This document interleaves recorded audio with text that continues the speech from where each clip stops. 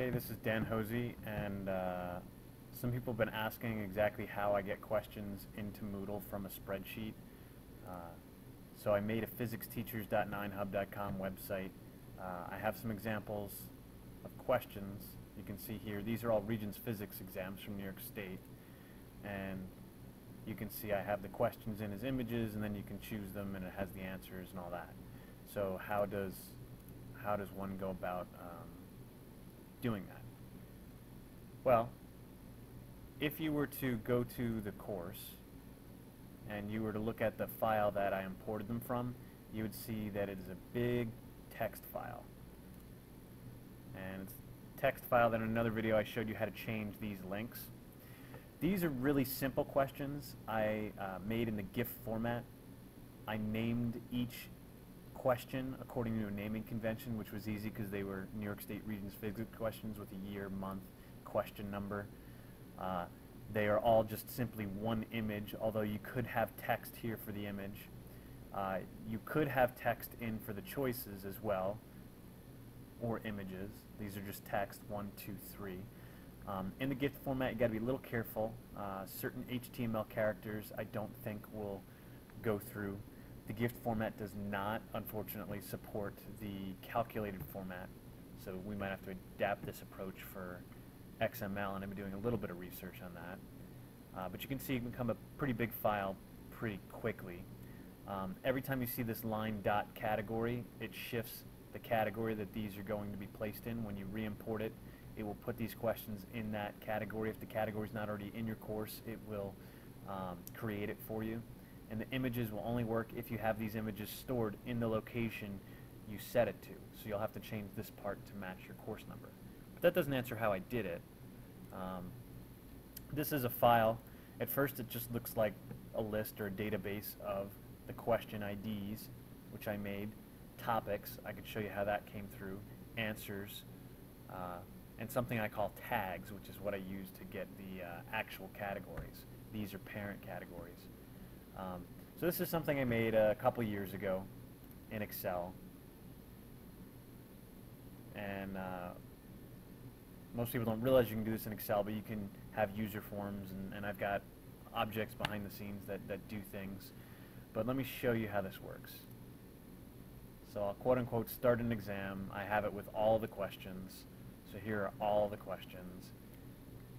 And then what I do is I click on a question, give it a second, and you can see my intent was that students could use this as sort of like a review, almost game, and they could rate the difficulty, and it's all part of a bigger project. But what we're really interested in, there's two things I want to show you. One, you can actually edit the tags pretty easily, more easily than maybe in Moodle. So if I do this, that'll put in the horizontal category, this will take it away, and these are the parent categories. If they're not there, clicking this makes that happen, etc. What we're really interested in is the button right here. What this does is it will go through every question that's been selected and generate the Moodle text necessary to import it into Moodle in GIF format. So if I go like this, give it a few seconds, it will generate this text. This is just the beginning of the text. It's actually stored in a file, the same kind of file that you would import into Moodle, and it does it automatically. And you can see you're basically stringing certain strings together. In this case, it's really straightforward because you've got a question ID that's going to be unique. It's based on the exam number. The image tag will always be there. It's always a single question that is named according to the ID number, so it does that automatically. It gives you your choices, and from the correct answer, it will know which one to place the equal sign in front of, telling you which is correct. The GIF format doesn't give you as much control as Moodle XML does, but Moodle XML is a little bit more intensive, though I think this approach could be adjusted for that. So just a little bit of how this works, and there's some bloat here in terms of the code. If you've never hit Alt F11 in Excel, it will bring up the VBA editor, and each of these objects is a sheet. I have all sorts of forms. Some are used, some aren't. I have modules where code's recorded. one of those I made called reporting has a function here called Moodle Export. And what I do is I loop through all of the, and these are objects I created, but I loop through all of the questions that are currently selected. And from that question is an object I made that keeps track of what category is supposed to be in, tags, things like that. And this generates the text necessary to create the category. You then loop through all of the questions, and from that, the question object has a method called Moodleify, which I made up. Sounds like less of a word than Moodle. And that will generate the text that goes into the GIF file just for that question. And it basically just keeps stringing it together again and again and again and again. So to see what this Moodleify is, you go over to question. And question has lots of different properties. Some of this has nothing to do with what we might be doing in Moodleifying questions that other people might create. Some of this is just pertinent to the way I did it for these Regents questions. But you have different things, like I gave it properties of year, month, problem. Makes it easy to generate ID numbers automatically. But if you go down to Moodleify, it's actually pretty short. It's really simple. The string is the this 2 dots, the ID of the question, which was determined up here based on the month, year, date. The opening tag for an image, we're centering it, although you can make that left, right, etc. SRC, and then the actual link.